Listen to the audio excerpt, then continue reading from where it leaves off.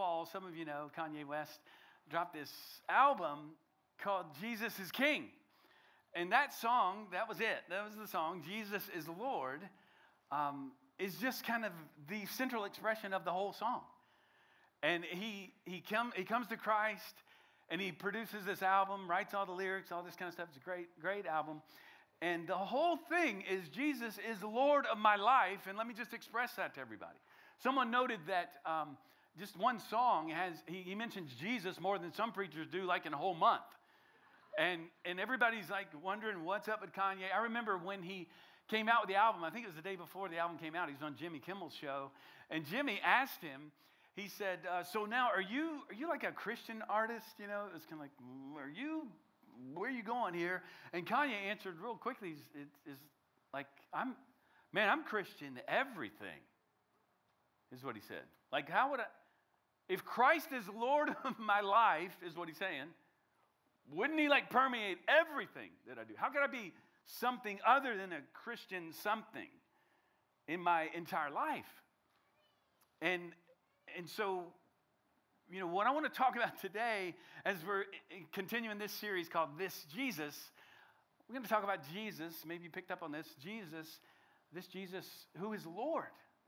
Now, we landed the message last week. If you were here, Travis and myself, we talked about Jesus as Lord. We talked a lot about that because it's the central message of the early church. And we've been walking through the book of Acts and seeing this phrase that's used over and over again. This Jesus is used over and over again. And we're drawing from the scriptures, looking at who Jesus really is, because it's this Jesus and not another Jesus, some fabrication of our own making. Because what happens in our Christian lives, all of us, I'm prone to do this, is to start pursuing a Jesus that we don't find in Scripture. And so we've said, man, if we're going to fix our eyes on Jesus, and that's the theme for our whole year, then we better get it right. Which Jesus are we talking about here? Is he Lord or is he something else? And so today we're going to be diving further into this. And so I want you to grab your Bible. You can turn to the book of Acts. And if you're a guest, we hope you just jump in as you already have. You may not know the songs today, but we're so glad that you're here. And if you are a guest today, maybe a first-time guest, maybe you've been here for a while, you've come at a great time. Because today we're really centering in on what we're about all the time. But we're going to really talk about how do we fix our eyes on Jesus as we move into this year ahead. We're entering into the Easter season, not too far off, if you can believe it. And we're going to be talking about practicing the way of Jesus, because central to our faith is actually a person. And the problem, the discontinuity between the Jesus that confronts us in the Gospels and the one that we tend to worship, or maybe who we as Christians start to swerve off, you know, that we're no longer like him, we don't live like him, that disconnect is the problem in the American church today. And we've determined, man, if we're going to follow after Jesus, then, man, I'm Jesus everything. I don't have these compartments in my life. Instead, he's central to everything, because we're seeing now, and from a pastor who follows this kind of stuff, we're seeing a spiritual, theological, even existential crisis in the American church. And people are not drawn to this Jesus because they're having a hard time finding him. Now, they would know to say that, but this Jesus draws people to himself. This Jesus is the one who changes lives. And so we've said, man, let's focus on him. Let's fixate on Jesus, this Jesus. And as we do, he's going to change our hearts. That's why I have great hope, is that when we get our hearts set on him, then he changes us. Because you see, it's possible for us to adopt a Christian kind of system of thinking, a kind of a worldview. Okay, we talk about that, Christian worldview, which is a good thing, saying that, no, my Christianity, my relationship with Jesus, it permeates all of life. It's a comprehensive approach to life. But it's possible to say, I've got this particular system of thinking, I've got a worldview, I have theology, watch this, and not follow Jesus. And so we have Christianity minus Christ that is something else. We're following after a person. It's not some idea. And so when we look hard at our own ways of discipleship, how we grow to become like Jesus, it's possible for us, we're going to talk a lot about this in the days to come, it's possible for us to remove Jesus as the rabbi that we're following. And just give me a lot more content. I'm going to need more Bible. Give me more history. Give me more of that. Now I've got a lot of knowledge. Knowledge does not equal intimacy with Jesus. Now we got to have knowledge about him. But I want to challenge our thinking here. Ben Myers wrote a book on the Apostles' Creed. And in it he says this. You can see it there. The heart of Christianity is not an idea, but a brute fact. That's another way of saying a physical force. It's not a theory, but a particular human life. Not a general principle, but a person with a name who suffered under Pontius Pilate. Jesus himself is at the center. The continuous reading, he adds, this is interesting, of the four Gospels where we see Jesus, right? See his personality, his person, his patterns of his life, his way, how he lived, is the central spiritual discipline of the Christian life. And so, I'm going to challenge you with this question as we walk through this sermon today. Is Jesus the defining center of your life? I'm guessing that you're here, most of us, because you're like, I want that to be true. That's an inspiring thought and general idea that I have. That's why I'm here today. I want Jesus to be the defining center. I want everything in my life to recalibrate back to him. That's what it means for him to be Lord, to define who I am. And yet, we all see it. We've talked about how this happens. Groups, movements, people co-opt this Jesus for their own purposes. You have leaders or even politicians who may not even know him co-opt that Jesus for their own political favor or to gain favor within their own constituencies. We see this. This Jesus is nobody's boy.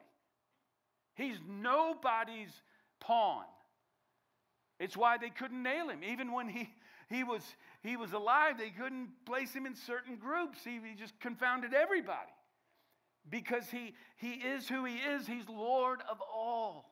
And today we're going to see this anew. My great hope is that as you leave, you're going to be really challenged to say, man, I want Jesus to be Lord of my life. This Jesus we see several times throughout Scripture, and we see it 3 times in this sermon that we looked at last week, the first sermon that launched the church.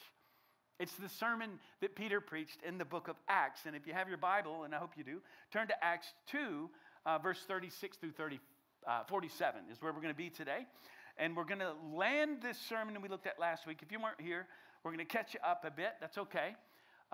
Acts is a sequel to the first book. It's a 2-volume set by Dr. Luke, who wrote the book of Acts. And here we're going to see King Jesus. We're going to talk about King Jesus. What I want you to see is Jesus is king. This king has a kingdom, and the kingdom has a people. And so my challenge will be, let's be kingdom people. And we're going to look at what that really looks like. Kingdom people do certain things. They have certain patterns in their lives, and it's going to be a day where you're going to be able to measure the text and Scripture up against, man, I guess we always do this. Am I really living as a kingdom person? Because there's certain patterns that we'll follow and see in the life of those who are kingdom people. So let's get our minds around this King Jesus. We don't know a lot about kings here in the U.S., so we're kind of fascinated by our friends across the pond. And, certain eras of history, certainly in England, in the UK, are marked by certain monarchs. Think about that. Like you go back to the Elizabethan period or the Victorian period. And they have, it's fashion, it's architecture, it's culture. Everything is under the kind of the reign and rule of the monarch. And the monarch defines everything about the culture. This is a great kind of analogy for us. Everything, Jesus, our King, permeates all of life. Everything that we do. And we see that even in the history in the UK and other places where we think of the Ming Dynasty or things like that. Man, could it be that God has now ushered in this kingdom through Jesus? He comes and he says, man, the kingdom of God is among you. And now come be my people living in the kingdom. Bring heaven to earth in the way that you live. Bring my will so that he permeates every aspect of our lives. And so to place this in context, Acts 2, and we're just going to land the last part of his sermon and then see the results of it, what happened. Peter's been preaching. Amazing things are happening. The Spirit has come in fulfillment of prophecy in Joel and places like Isaiah, and he draws from the Psalms. These are people who would know the Scriptures better than us. And he says, this Jesus is the Messiah. He's the long-awaited Messiah. And then the Spirit comes. There's these signs and wonders that Christ has done. And then the Spirit comes. And then he summarizes his message in verse 36. Look at what he says. He says, let all the house of Israel, therefore, okay, because of all that we have said, I've shown that he has proven he's the Messiah. He even proves he's the Messiah before the resurrection, before he gets to that, before he gets to all that Christ had done post-crucifixion and resurrection, which we know is central to our faith. But Peter says, hey, he's the Messiah. Even before you get to the cross, you can prove that he is.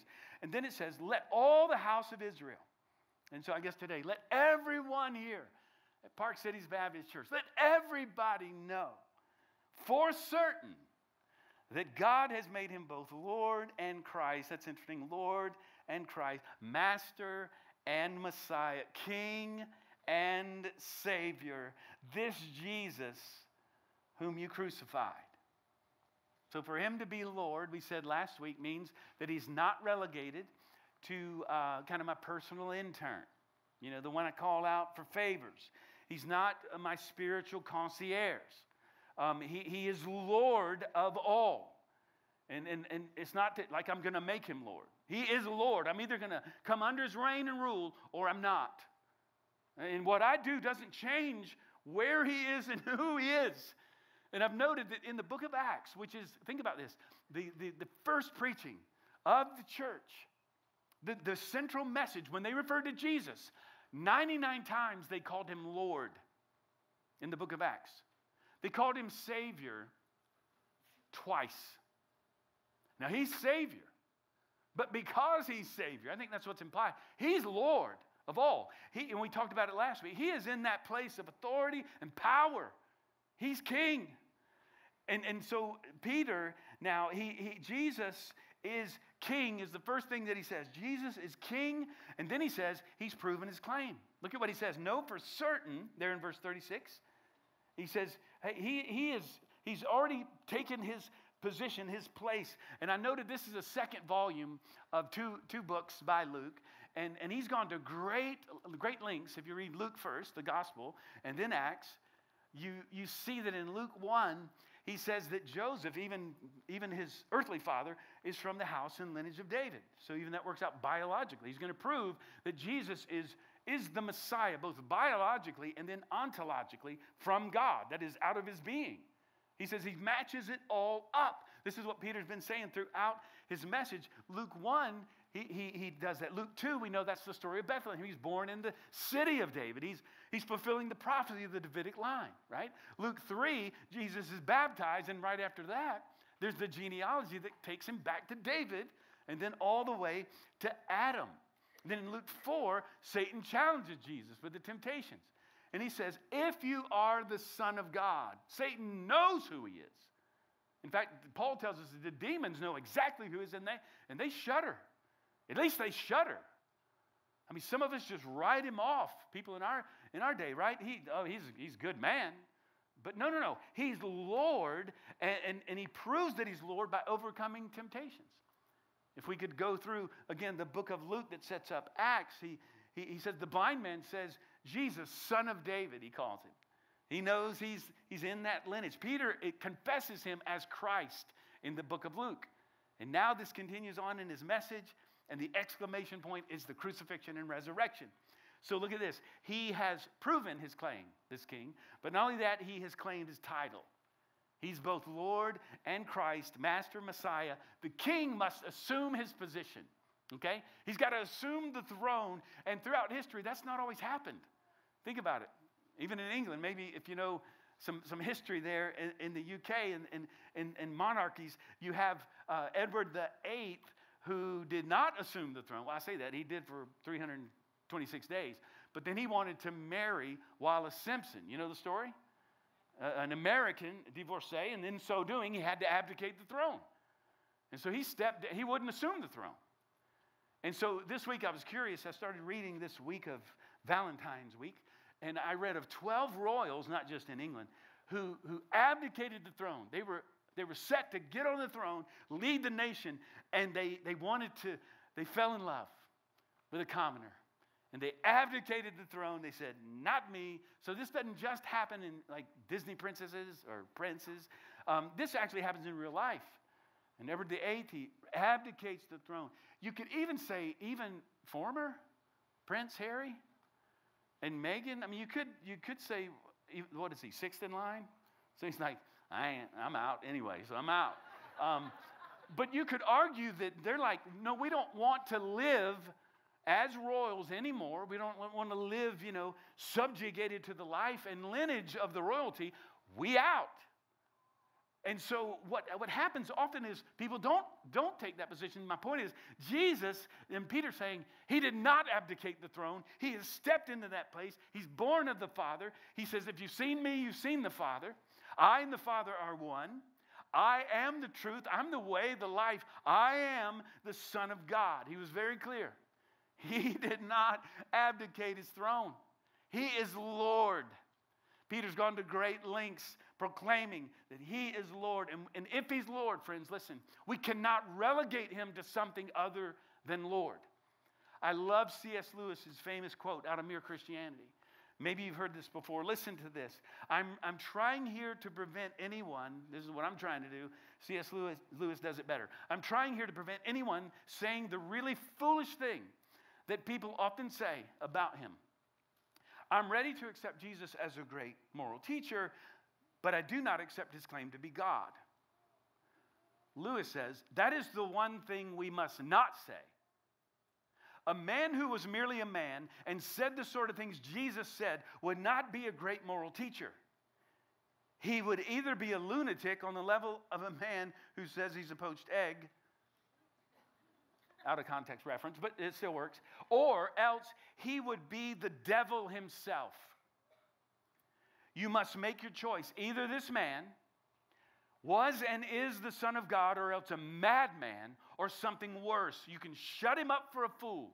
You can spit on him. You can kill him as a demon, or you can fall at his feet and call him Lord and God. But let us not come with any patronizing nonsense about his being a great moral or human teacher. He's not left that open to us. He did not intend to. Mic drop. I mean, it's like, wow. And friends, this is the point I'm trying to make to this point. Jesus has proven he's Lord. He's claimed the throne. And then watch this. We have rebelled against him. This is how Peter's landing this sermon. This Jesus whom you crucified. And again, history is replete with monarchs, that are overthrown. Or I think of Oliver Cromwell in the English history. You've got people who are trying to take the throne, who come and usurp the king. And we do it all the time. We continue to do it. And even before people claim him as Lord or receive him by faith, we claim the title, we take it away, and we follow after false kings. And it happens over and over again. We've rebelled against him, and even worse, he says, you crucified him. We talked about this last week. Man, we've done this. You've done this. I have done this. He went to the cross because of me, my sin. Not people that we would claim were enemies and hostile against him so much. People that we hang out with. My best friends. People who, are in our families. We know that the person you're going to look back at in the mirror in the morning, that one, me, I killed Jesus. And so this just hit the people hard. We said last week, John Stott has this great quote. Before we can begin to see the cross as something done for us, we have to see it as something done by us. And that should stop us in our tracks, and it does. In fact, look at what it says. Verse 37. Now when they heard this, they were cut to the heart and said to Peter and the rest of the apostles, brothers, what shall we do? And this is the language is, how do we fix this? We're in a mess. And the language is, how do we fix this problem? Has the king turned his back on us? I mean, if we have usurped his authority, if we've started this rebellion, we've even taken the king off his throne and placed him, we killed him. What do we do? And then Peter brings the great challenge, and it's great news for us. I mean, think about it, gang. If you're listening to this message for the first time, it's like, holy smoke, king is dead, killed. Wait, but you're saying he's rose again. But what do we do now? Because most kings, they come and they will suppress, they will end the rebellion. They'll come back and just defeat everybody. And if he's Lord, surely he could do that. I mean, again, you think of how about Queen Mary, right? Bloody Mary, who's anybody coming up, Protestants like us, anybody coming up against the throne is going to be taken out. What did Jesus do? Instead, he dies on the cross for those who rebelled against him, us, and he calls us into his kingdom. So look at this. This Jesus is king, and this king has a kingdom. So look at what it says. He calls us in, and he's going to rule over his people. Look at verse 38. And Peter said to them, here's the response: repent and be baptized, every one of you, in the name of Jesus Christ, for the forgiveness of your sins, and you will receive the Holy Spirit. Now watch this. This is for someone in here today. If you've never received Christ, you're like, I came with friends, I came with family, I just happened upon here, I've gone to church. But listen, if you've never received Christ as your king, as your Lord of life, and say, I'm done with running my own life. Jesus died on the cross for your sins. And he's calling you. You've rebelled against him. He says, but come to me still. And look at what he's going to do. He says, you turn, repent, 180, come and be baptized. Be baptized. What is that? It's entering into this, we'll talk more about this, entering into this kingdom. It's marking you as a believer, proclaiming him to be Lord. That's what baptism is. He's Lord of my life. Let me show you what's happened in my life. I have died to myself. I'm not running the show anymore. I'm totally forgiven by him. I'm raised up now to walk in a new life, totally forgiven. And he is the Lord of my life. We even say it out loud. What's your profession of faith? Jesus is Lord. And friends, that's not just a theological claim. That's not a theological statement. It is a theological statement. It's more than that. It's a rallying cry. It says, man, I'm not in charge of my life anymore. This is why baptism is such a big deal. And if you're a believer and you've not been baptized by immersion, I challenge you today to be baptized. I'll get around to it. Get around to it. If he's Lord of your life, proclaim him as Lord. Let everybody see and rejoice with you. It's one more life that's been transformed. It's not a small deal. It's a big deal. Look at what it says here, repent and be baptized. And then he says in verse 39, for the promise is for you and your children and for all who are far off, everyone whom the Lord our God calls to himself. This is amazing. Not only does he invite us into his kingdom, now he gives us the gift of his Holy Spirit. This king that we've rebelled against invites us in, and he gives us gifts. And he says, look at this. This promise is the Holy Spirit that they just saw. That they just saw fall upon the people, fulfilling Joel's prophecy in chapter 2, verse 17 through 21. You can see it there. Where the Spirit's poured out on all people. He says all flesh. This is radical stuff. Now the kingdom is open to everyone. Not just God's people. Not just the Jewish people. The Messiah has come through the Jews, and now he opens the gates for everybody to come in. The Spirit is the new covenant fulfillment of the old covenant promises. Look at verse 40. And with many words, he bore witness and continued to exhort them, saying, save yourselves from this crooked generation. Now it says with many words, so he kept on preaching, okay? I got about 15 minutes. I'll be done. But he kept on preaching. And it says here that with many words, he's saying, save yourself. Now, here's the language here. Not just, it's passive, for one thing. It's the middle voice. So he's saying, it's not something you do. It's something done for you. Let God rescue you so that you can have this salvation. But it's not simply salvation. The language is, save yourself from the hooks, the talons that have got a hold of you that are this culture that you live in. I mean, think about that today. I'm saying to you, listen, Save yourselves from this secular, meaning non-spiritual, earthly only kingdom that we now live in on this earth. See, at some point as a believer, we've got to separate ourselves from the culture that we live in. We should be a peculiar and unique people. People at work ought to think you're weird, frankly, because you belong to another kingdom. He's saying, save yourself from this generation, it's the society, the culture we live in. It's the air we breathe.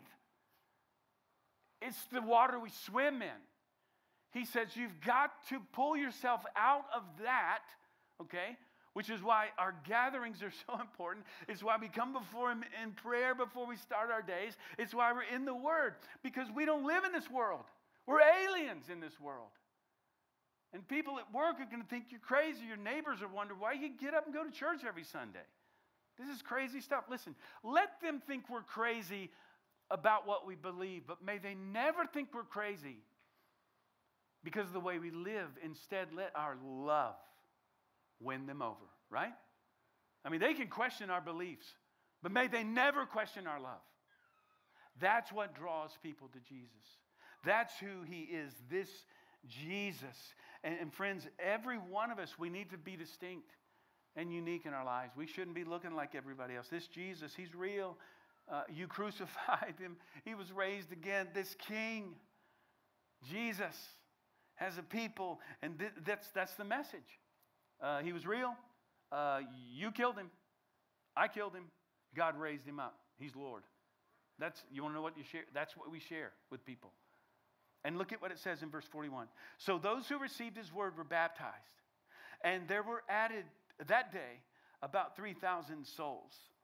So the reality, this Jesus is Lord, is the primary confession of our faith. Now, what I want to do the rest of our time is look to see what happened then. We're going to see this famous snapshot of the church. And now we're going to be able to measure our lives up against, what do we do now that He's King?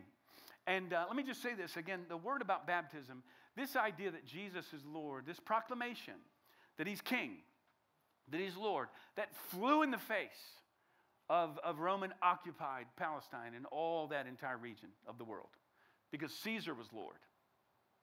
And to proclaim that Jesus is Lord of my life through baptism, that could get you killed. That's why this is not a simple theological statement. This was a rallying cry that I'm giving my life to Him.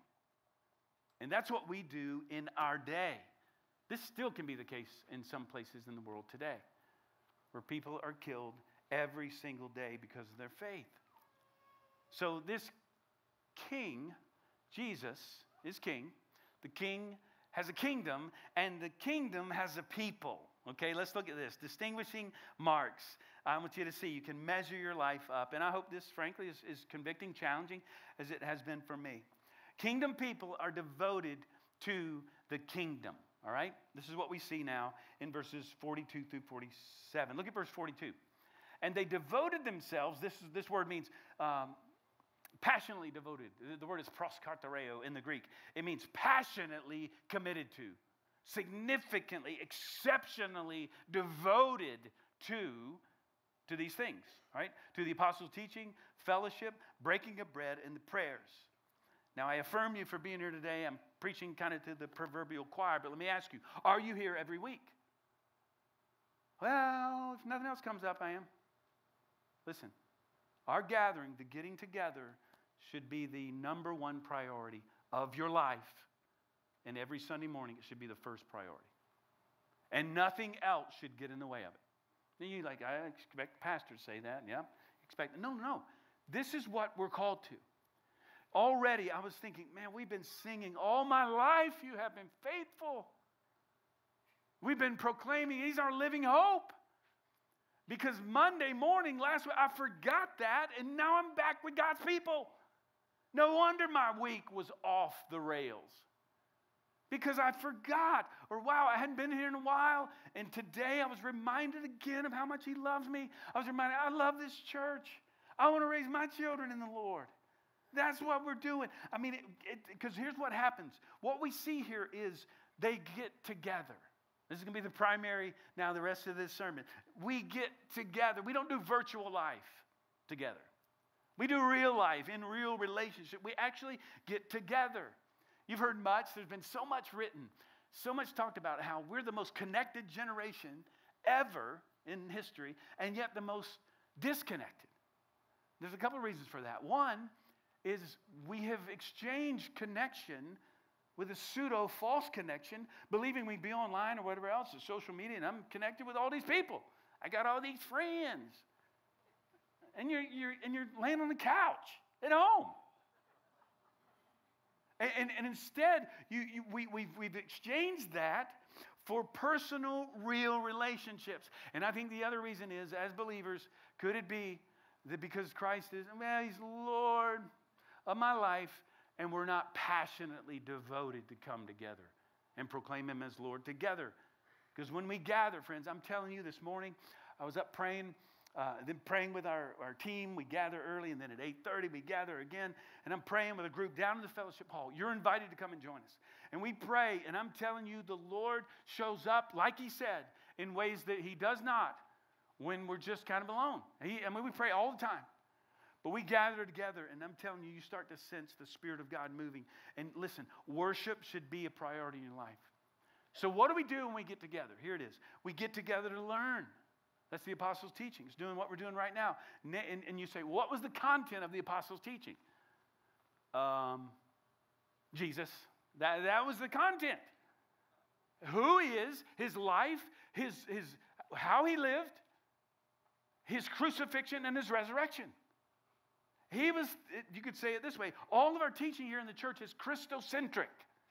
And this is a challenge to all my teachers. I mean, all of it is the Word of God, the full counsel of God, because it all points to Jesus in the end.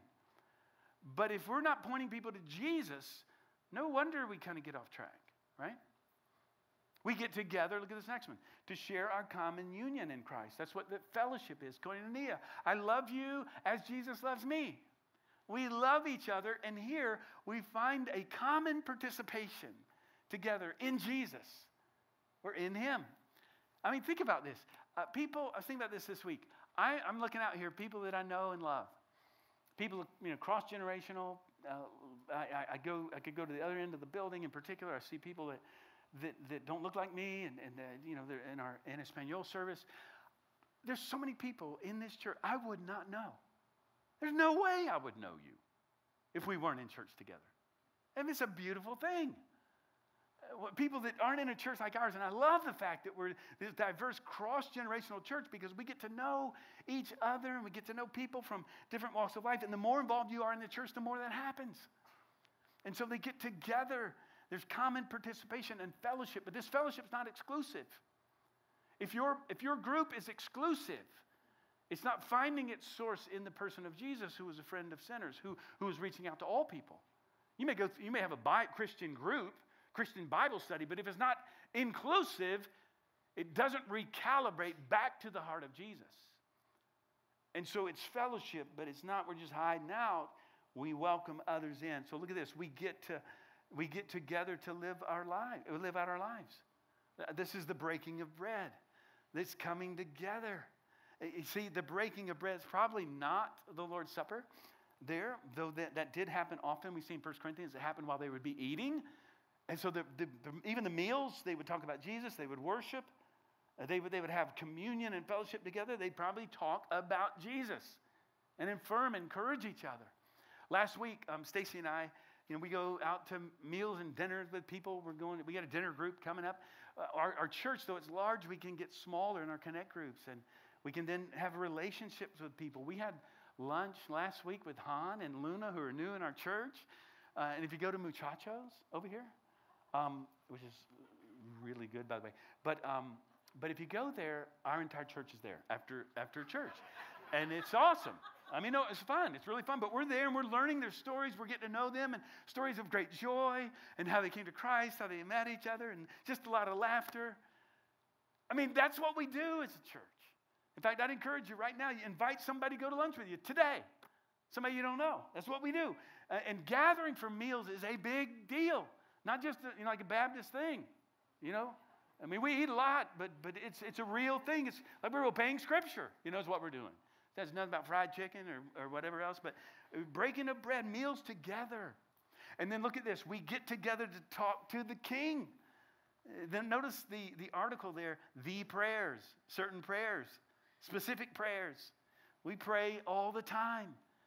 Start every meeting with prayer. We pray at 8 o'clock. There's a prayer gathering in the Narthex Chapel. We pray at 8:30 in the Fellowship Hall. Our Hispanic friends pray like from 8 till like 10:45.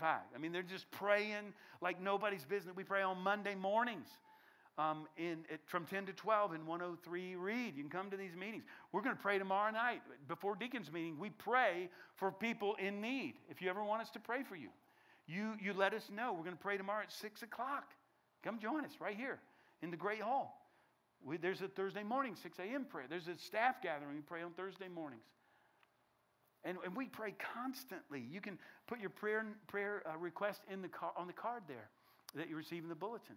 Let's pray, let's pray, let's pray. I heard this week Paula and Keith Beasley had a gathering at their home to pray for Brooke, a gal who's been in our ministry here, a high school student, who's going through a stem cell transplant the next day.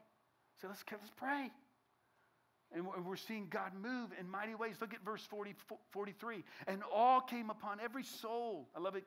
See, every person is a soul, right? And many wonders and signs are being done by the apostles. When we pray, we see God move mightily. Look at verse 44. And all who believed were together, there's that word again, and had all things in common. So we see this sharing, which is rooted in the teaching and life of Jesus. Look at verse 45. And they were selling their possessions and belongings and distributing the proceeds to all as anyone had need. It's ongoing, continuous sharing. And sometimes we just give, because stewardship is, hey, I don't own anything. God owns everything. I had a meeting with, or as a lunch gathering with, again, eating, with Abraham Sarkar and his wife, Amy, and we're just talking about all that's happening in Bangladesh. He's in our church. Gospel for Muslims, an incredible ministry where we have microloans that are given to people, like 200,000 microloans have been given to folks who make $2 a day, where child trafficking is a major problem and thing because people don't have anything. And these microloans are given a loan officer in this incredible organization that is allowing them to be empowered to live their lives. And so look at verse 46. And day by day, attending the temple together, breaking bread in their homes, they received their food with glad and generous hearts. I'm going to land it here. Every day, it says, and it's emphatically in the front because it's pointing out, stresses the daily, ongoing practice. The kingdom of God is not just coming to church. We know this. It's a way of life. And in the days to come, we're going to be talking about practicing the way of Jesus as we walk through the Easter season. In fact, I want to encourage you now, make plans to be here in this room, not this Wednesday night, but the next, as we look at Ash Wednesday, kind of a portal into the Easter season. I hope you'll come. The people gathered, and they said, man, the gathering of the saints, the gathering of the body is a priority for me. And I want to challenge you. Let it be that for you, friends. I love the picture we see here of people who are glad and joyous, celebrative because of what Jesus had done for them. And look at what it says in verse 47. Praising God and having favor with all the people. And the Lord added to their number daily, day by day, those who are being saved.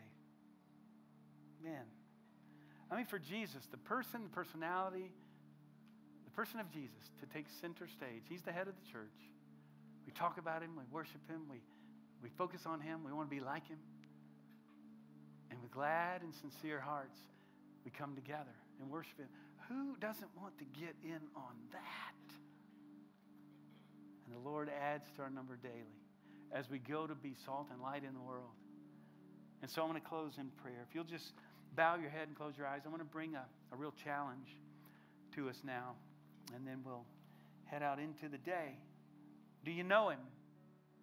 This King, Jesus. Jesus is King.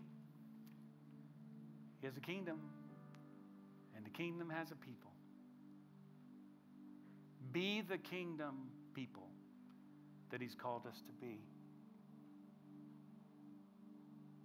Have you received His grace? Don't leave today without settling that one. Let us talk to you. If you need to join the church, friends, do something. That's the point today. Kingdom people do things differently. They do things that align up with the life of Jesus and what He's called us to do. So if today you need to come and talk with someone, if you need prayer, we're here for you. If you want to come and be baptized, make that decision now. Proclaim Him as Lord. As you head into the week, look for opportunities to proclaim Him as Lord of your life. A life filled with peace in the age of anxiety. A life filled with joy in a world with so much sadness and anger. Unity in a divided nation. Love in a world that needs it so desperately.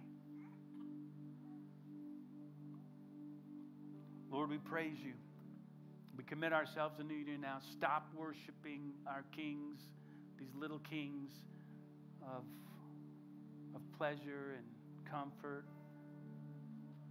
All the gods that we've placed up before us, we renounce them and we proclaim Your King. Your King. So King Jesus, we give You our lives. Be Lord of our lives, we pray. In Your name, amen.